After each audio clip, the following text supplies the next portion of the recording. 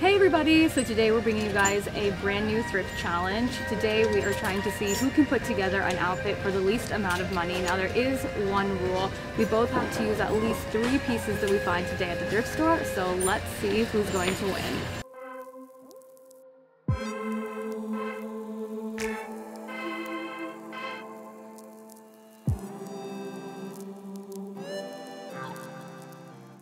I think I might do this challenge. Check out this card. Actually, it's not all for me, but time to try some fun. Alright guys, so I'm going to go ahead and try some things on. I found a lot of great stuff and most of it was like around $3.99, so I'm pretty sure I'm going to win this challenge. So out of everything guys, I only found this one top that I'm wearing right now. And I don't even know if this top button is supposed to be buttoned because it looks a bit strange like that. Oh, and it has a hole right here. Awesome. Okay.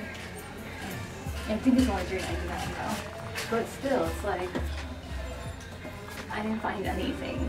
I didn't find anything to actually make an outfit. So I found a few things. I'm not really sure how I'm gonna put them together quite yet, or I guess just yet, but these pants right here, so amazing on.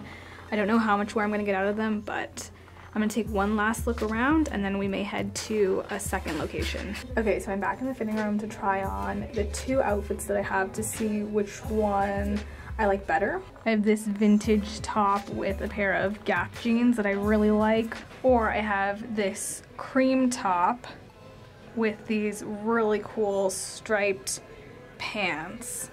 So I'm gonna try them both back on and see which one I like best. So we are back and we visited 3 different thrift stores to complete this challenge.